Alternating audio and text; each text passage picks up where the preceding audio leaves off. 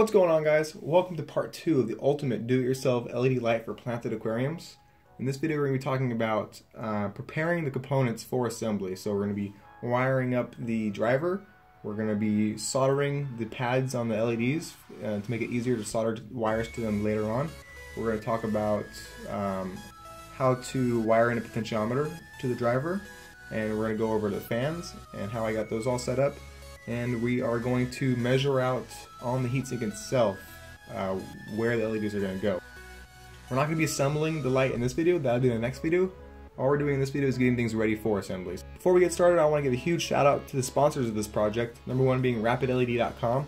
They sponsored me with the driver and the LEDs for this build. A huge shout out to them, RapidLED.com. They have everything you need to build your own light like this one. So head on over there, and they have a great customer service department, so if you have any questions, give them a call and they can help you pick out the parts for the build for you. And then also MakersLED.com. They supplied the housing for this build. You'll be seeing that later on in this video. So huge shout out to RapidLED.com and MakersLED.com.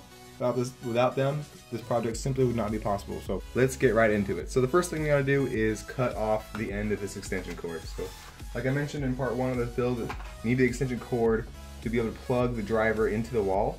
So you need this end. This is a good end, this is an end that you don't need. So you gotta cut this end off.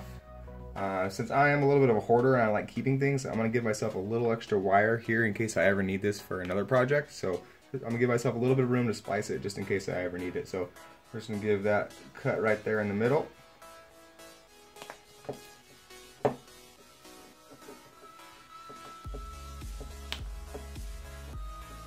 Alright.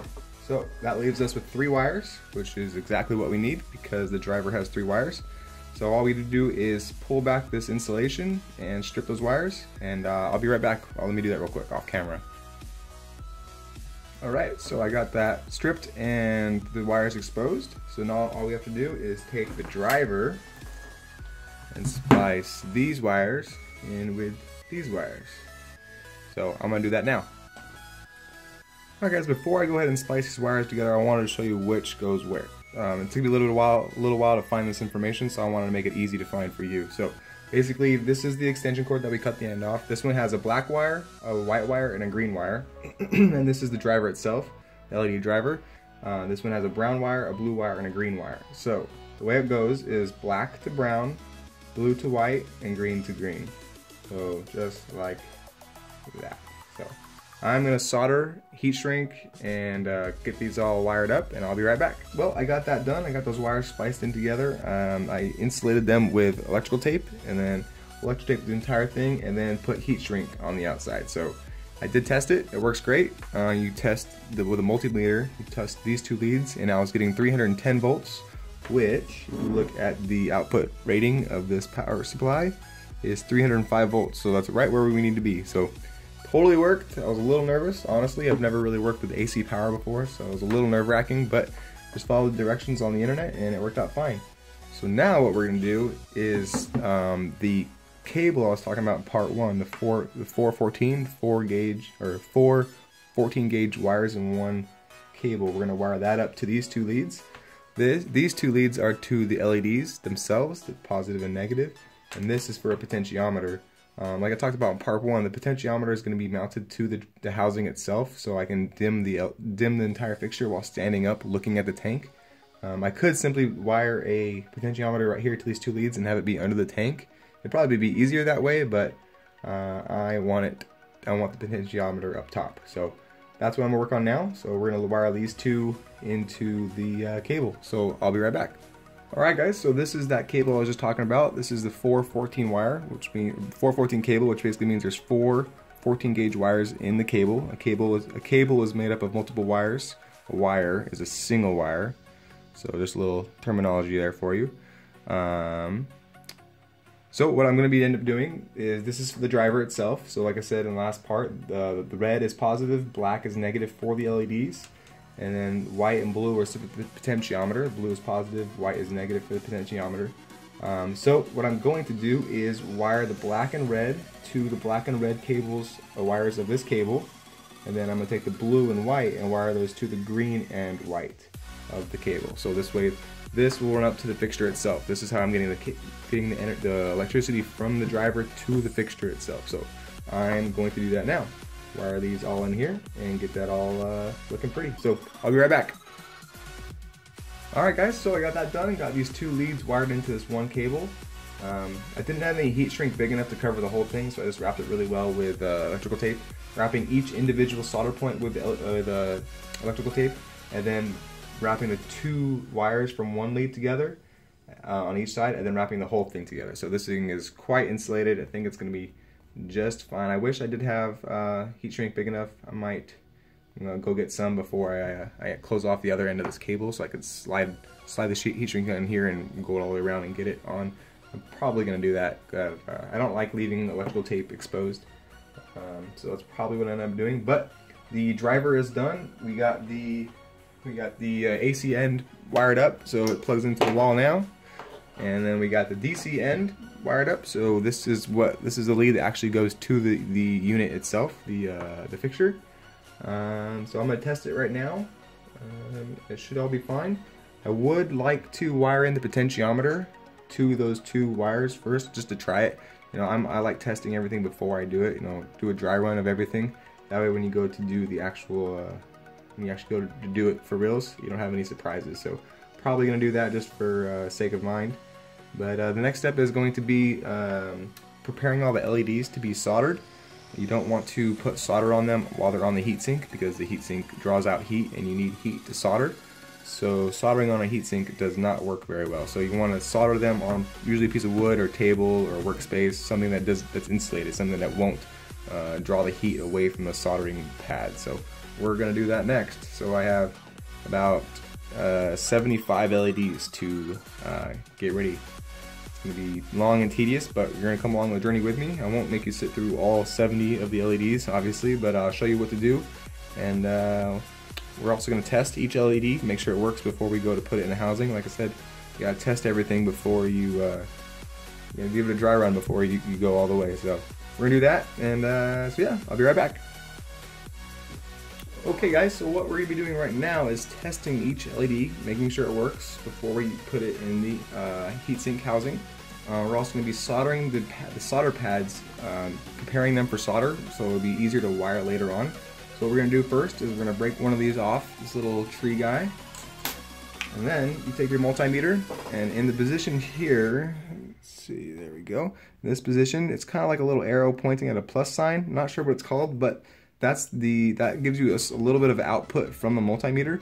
It'll be just enough to light up the LED for testing.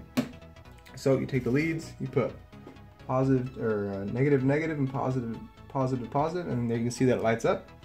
And do the other side, cross, cross. So you can see here that this LED is 100% functional. So with that out of the way, we can now solder the pads. We can put solder on the pads so that when the LED is mounted on the heatsink, it'll be much easier to solder the wire onto the pad.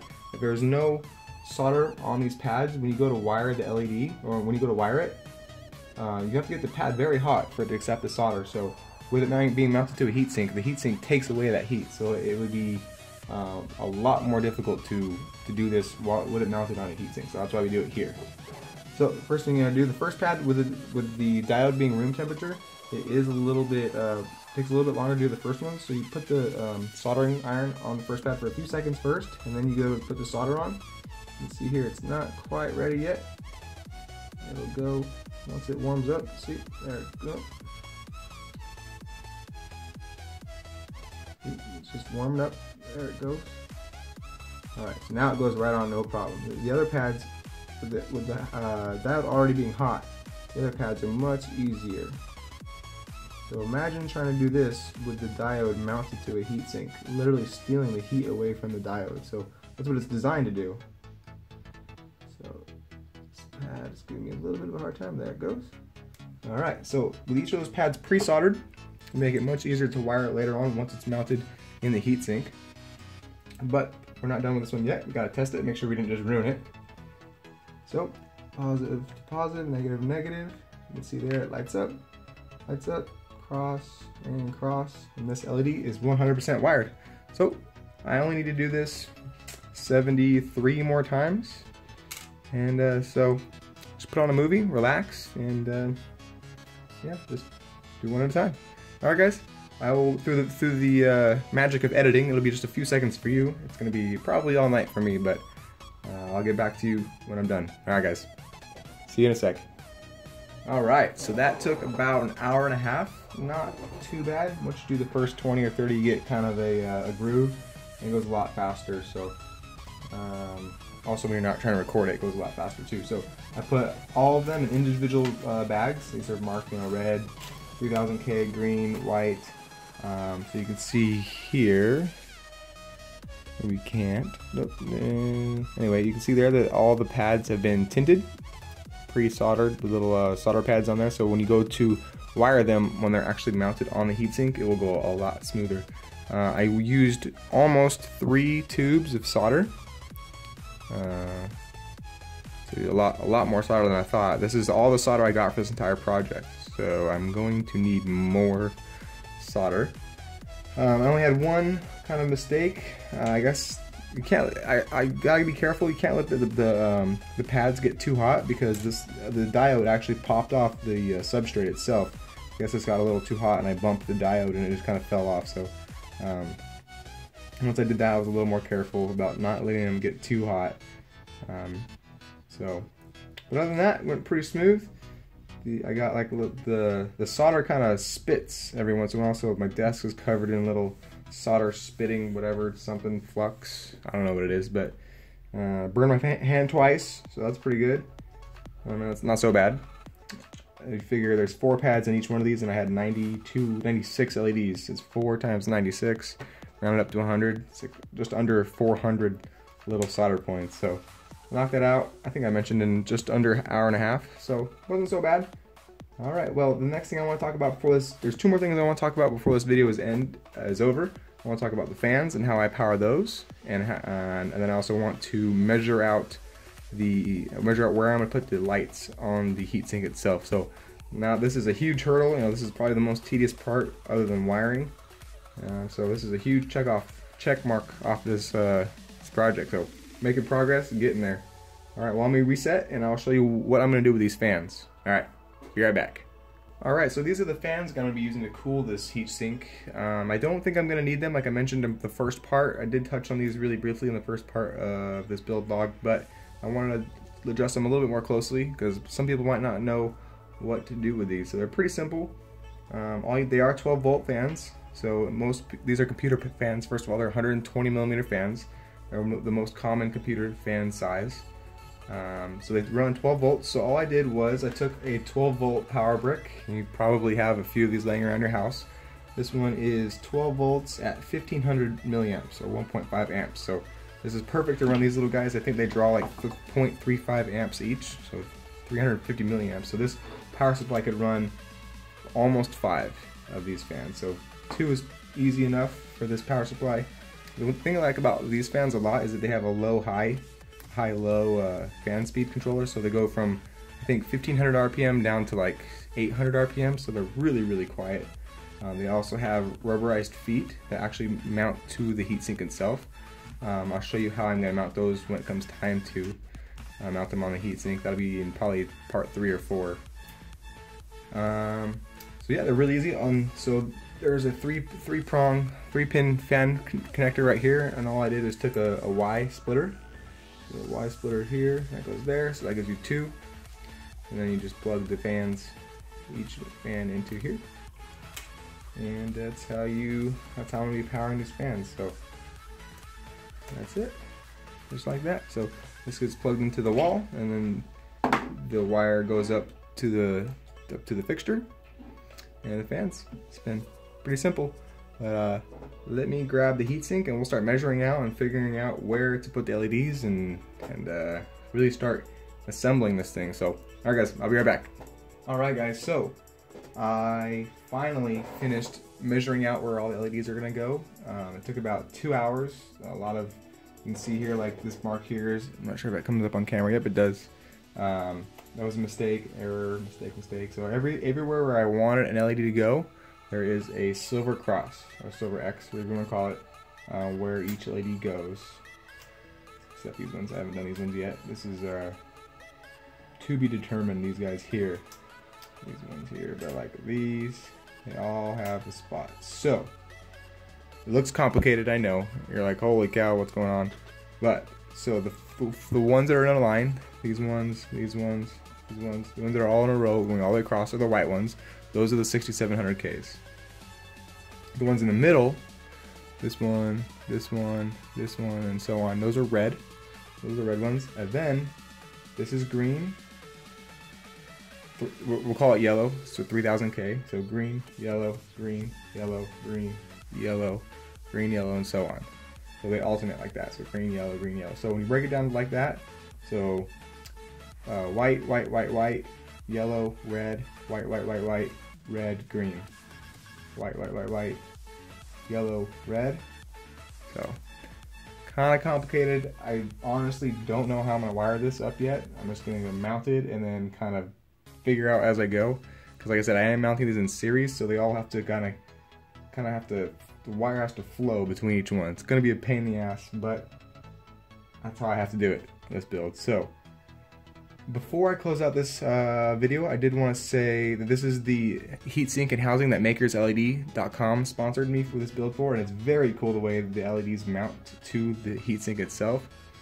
Basically, the way it works is you see these little grooves on the end. Basically what happens is, I'm going to try not to cover up the shot, but you put a nut in that slot. It's a little bit difficult. Oh, there you go. So you put a nut in that slot, and then you use something to slide it down where you want it, and then you take a bolt with a little plastic O-ring on it, and that goes into that nut like that. And then you take another nut, put it on the other side, put it where you want it, right there. You put another nut with a washer on it, O-ring, whatever you want to call it. Oops. It is a little finicky, but it's like pretty genius. Anyways, there you go. And that is how you mount each LED. But before you do that, you put a little dot of thermal interface material, or TIM, T-I-M, thermal interface material, underneath the LED between the heatsink and the diode. That just transfers the heat that the diode makes to the heatsink more efficiently. So that is what the next video is going to be all about. It's going to be assembling everything. You know, drilling a hole for the wire, putting all the LEDs on, and then the next video will be wiring it, getting it all wired up and powered on for the first time. And then the next video will be hanging it over the tank and making a comparison between the T5HO fixture that I have on my tank now and this one. So, tonight was a huge progress maker. Made a lot of progress tonight. Really excited about the way this is turning out. It took a long time to measure this out properly. At first I tried standard American measurements, and that just didn't work, so I went to the metric system. That worked out much better. Metric system all the way, even though I live in California. All about metric system, it's just way easier. Anyway, I'm rambling. I'm gonna end the video here. Huge shout out to my sponsors again, rapidled.com and makersled.com. Without them, this project would not be possible. Really looking forward to any comments in the bottom, in the comment section below. Let me know if you have any questions, comments, or concerns, and I'm going to end this video here. Sorry it was so long, guys. I've never made a video like this before, or a video series, so I know I'm rambling a lot, but I'm trying to do my best to get the information conveyed. So thanks so much for watching, guys. If you made it all the way through this point, I really appreciate you taking the time to watch this lengthy video. I will see you in the next one. Thanks, guys.